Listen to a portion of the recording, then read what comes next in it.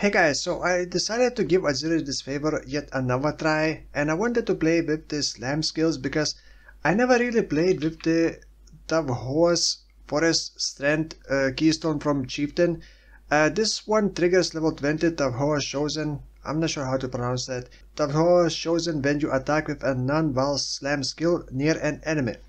So this actually repeats your slam. However, that slam, it does have 100% more damage, but it cannot be exerted and it cannot be supported by Fist of War. I tried to make this build in a way where I would not rely on exerted attacks and get as much damage as possible, like without exerting. And in perfect case scenario, this would hit for over 11 million average hit damage on the initial hit, and then another around 6 million from the mentioned Tawhoa's Keystone. In addition to this big hit, this is also Ice Crash, and I do have 100% chance to freeze because of the Rashkaldor's Patience Amulet. I actually really start liking this amulet more and more because it just gives you 100% chance to freeze, shock and ignite. You still need to hit with those right elements to apply those ailments. But since I don't have any sources of chance to freeze and I'm non-crit and I cannot miss, I just always freeze. And this works defensively also so well because I also have Vengeance. If enemies hit me, Vengeance procs and it freezes those enemies. Like, it's a big slam, but it's a slow hitting skill, so it's not gonna be for everyone. And as I mentioned, this build has like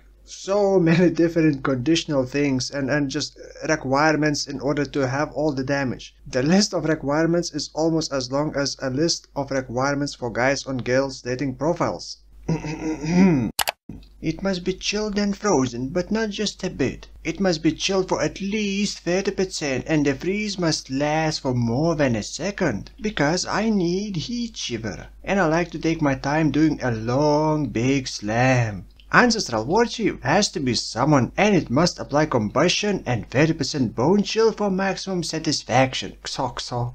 You must also cast Hydrosphere next to a target. No, a bit more to the left. Right there, yeah. No, more a bit to the right. Perfect. Hydrosphere must also be hit by Warchief Totem and then it starts pulsating, exposing the target to cold and applying 2 juicy curses, but one of them will only work when target is on low life. You're also gonna have to buy me a couple drinks, a little taste of hate, a little taste of sulfur, XD. Then you must get really close to the target and intimidate it. You also must have endurance charges lost recently and then gain some frenzy charges. And then, then you can slam, but to be honest, it's not going to work anyway. You are just too slow and the size of your HP bar is just too short for me. Ooh. I'm not sure if this was cringy or not, so let me know in the comments below. Anyway, as you can tell, this build has so many different conditional things that you will never have all that damage. And like a true damage is probably around like 6 million, maybe 7-8 million with everything combined, including the secondary slam from the Tawhoa's node. And like, I don't really have a lot of HP, but to my surprise I do feel pretty tanky.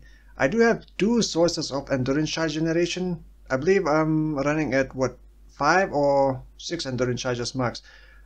I also have Immortal Call on left click, I have Fortify, I have freeze, like really strong freezes. Only the endgame bosses cannot fully be slowed down, unless some enemies also are resistant to like chill, freeze and exposure.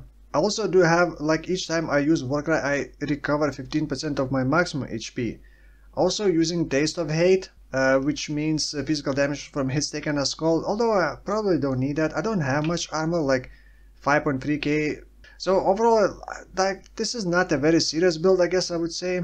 I am using Heatshiver and it was, originally I was using Trinity, but it was really annoying ramping up Trinity because every time I get more cold damage, I also get even more fire damage. So in order to like balance Trinity, I have to get cold penetration without getting like fire penetration or without raising flat cold damage. So I just removed Trinity in the end and just use concentrated effect, which isn't as good, and it also reduces the AoE quite noticeably, but it's still decent, and you remove one of the conditions. While this may not be a serious build and most of you probably not gonna like this, there still may be some of the ideas or mechanics from this build that you could incorporate into other builds. Like, I think Rashkaldor's Patience is just really amazing with this idea, like Rashkaldor's Patience, Vengeance, and then like Pulverize to make Vengeance bigger, so enemies hit you, they proc Vengeance, they get hit, and they always gonna get frozen, as long as you have some cold damage. And Vengeance actually does not have full conversion, so I cannot even run Physical Reflect maps. I once ran Physical Reflect and died because I forgot that I don't have full conversion for Vengeance.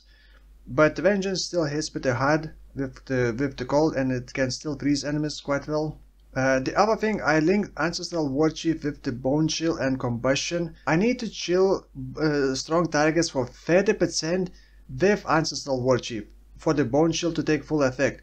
In Path of Building, it doesn't distinguish what source chilled. If you add Bone Chill to the Ancestral War Chief and then enter 30% chill effect, it will consider it as Ancestral War Chief chilling for 30%, which isn't really gonna happen because Ancestral War Chief does not really hit very hard. So it's not even gonna be very reliable, correct numbers in PUB. Intimidating Cry exerts only 2 attacks in this case. The first hit, let's say it freezes for like 1 second, you have to land a second hit while the enemy is still frozen for the Heatshiver to take full effect, right? The problem is you need to wait almost 2 seconds for the Fist of War to go off cooldown to be able to slam hard enough again. Same goes for the 2-second cooldown on the Tawhoa's node. So the enemy is not gonna be frozen for 2 seconds. And you don't even have like guaranteed Intimidate. So the only guaranteed Intimidate is using Intimidating Cry next to a boss. So essentially you have to use Intimidate after you encounter the boss, not like before. Now many people ask like, why am I using Cast on Crit in the Atziri's Disfavour? I'm not proccing anything with Cast on Crit. This is anomalous Cast on Crit.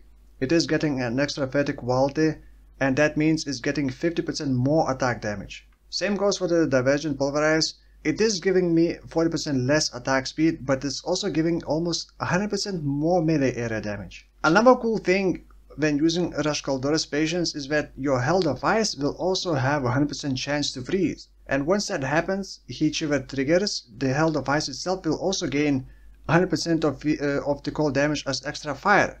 So it's also gonna do more damage.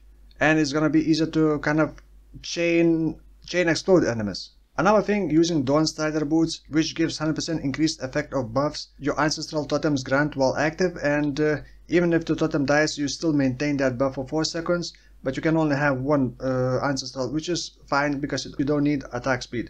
So while Ancestral War Chief gives 32% more melee damage while the totem is active, you put these boots on, you get an extra 32% more. So these boots give a lot of damage. You also get as a chieftain another 100% effect of your ancestral, so that this node is also worth another 32% more. Capping resistances was a bit of a struggle before you get endurance charges, and getting enough attack speed so that it does not feel too bad is also a bit of a challenge. Other than getting attack speed on the passive skill tree, you can also get like guaranteed onslaught with the sleepless sentries.